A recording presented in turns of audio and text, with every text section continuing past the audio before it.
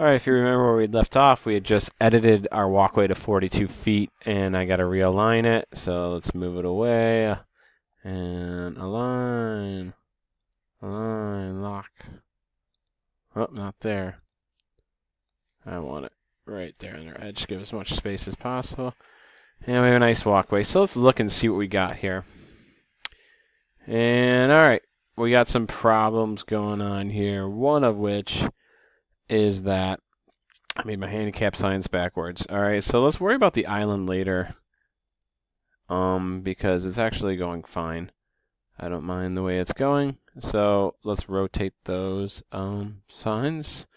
So nothing's gonna go 100% perfect when you're making it, and it takes a while to kind of get really good at this, where you don't make these stupid mistakes like this. And let's just rotate them. And we have the constraint on there. Whoop-de-doo. So let's click on it, unlock it, unlock it.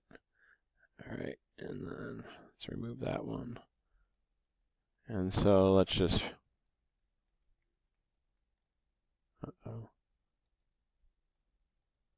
Let's just make my life easy. I'm just going to delete that. And let's use the align tool. And align these back down here. Remember, you're not going to play life perfect all the time. And let's go back to components. Let's put that 42-inch walkway. And this is the practice will make us better people.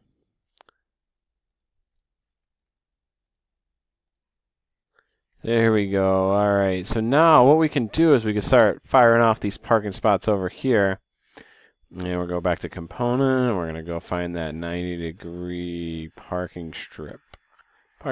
And last time we left off, alright, it didn't save our settings. Let's see. Make sure we're up 8.5 feet wide, 18 feet long. That is an important dimension. Let's place on face. And let's get that left line visible. So let's just put 1 in. Alright, and then what do you think we're going to do? We're going to align it.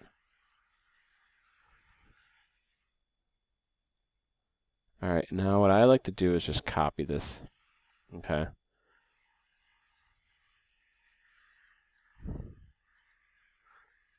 And let's just use this corner right here.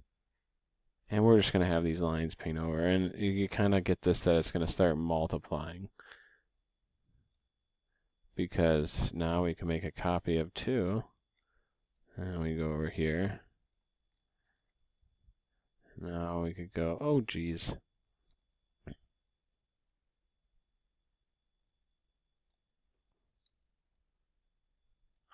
And we could even make a copy.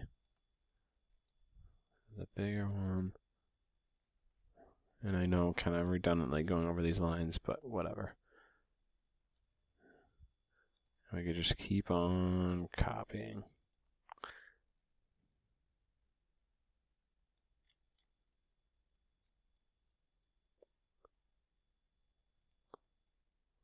Alright. So I'm going to leave it like that for now. I don't know how far this is going to go out. I'll figure out later. But what we could do is, if we take and we go to the Annotate tab, we put a line down the middle, and then I take and I select these lines, and now I use that mirror command, and I pick my axis. Boom, I just put all my spots on that side. Yeah, I'm missing some over here, so let's go and use my copy.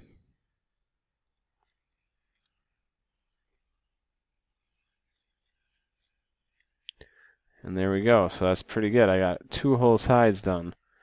And then moving towards my road, we'll see if I'm going to run out of real estate here, how fast. Let's look at my sketch, how I'm doing. Okay, I have another aisle and more spots. And looks like I forgot my little parking strip right there too, so let's do that. Well, first off, we're going to have our path again. Or I'm sorry, our aisle is going to be 24 is the code. So let's just make a line off of one of these, 24 feet. I'm going to make a little line here so I remember where to go. And then 18 feet from there is going to be my parking strip. So what we could do now is we could take, and if we use this midpoint, I'm going to just draw a line to exaggerate it, and I take all of these spots, mirror right there. There's our spots on the other side, and then what we would have here is our curb cut out going around this way for our next set of spots.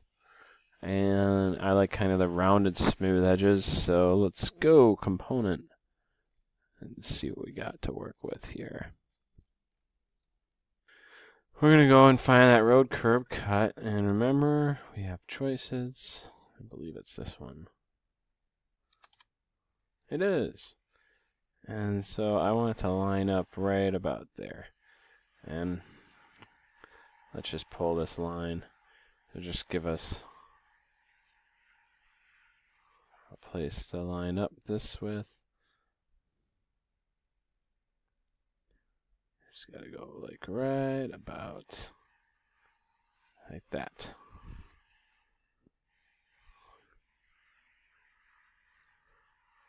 That's fine.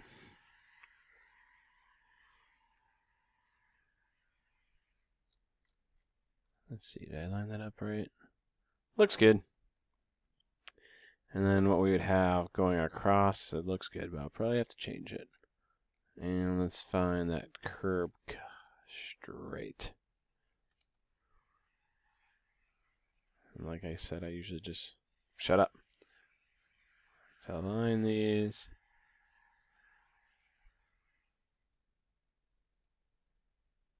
I did get that decent. Now I could pull this all the way across. And we need another curb. And trust me, it may look weird now, but we're going to use this one for now. And you'll see why in a little bit. Just be ready for it. It's going to be amazing.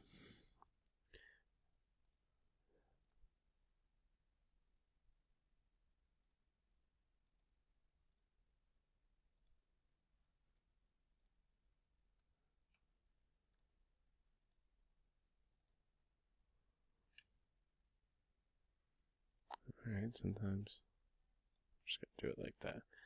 Alright, and there is a big portion of our parking lot done. I notice that I don't have these walkways the way that I quite want them, so let's get a walkway right here. So first of all, I'm going to need a dimension to know how long my walkway is. So this one, of course I didn't click on the right spot. Let's try that again. 60 feet exactly. So architecture, component. Let's go to the walkway. Walkway, edit type, duplicate. 60 feet. And let's change our walkway length to 60 feet. Okay. And I want these to line up.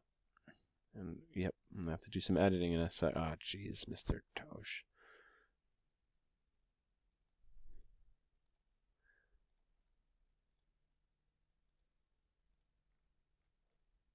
Alright, so there's that walkway. So now the easiest solution in my mind is to delete these ones. And we're going to select all of these.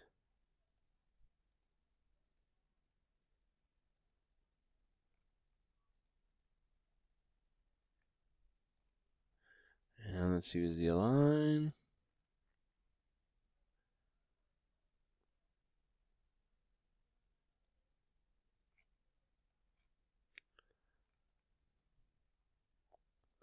Of course, these didn't move with it.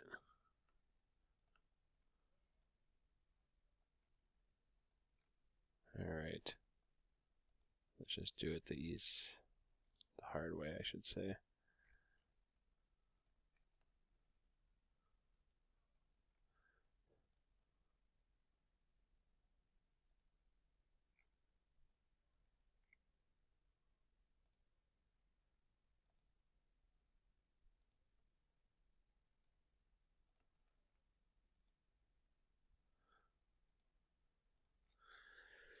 So there we go.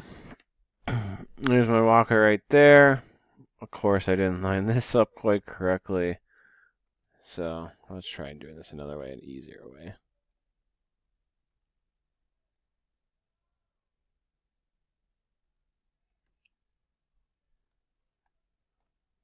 And let's just bump this. So I have my walkway there. I'm not going to do this on video, but I'm going to create my other walkway over here. You guys know how to do that by now.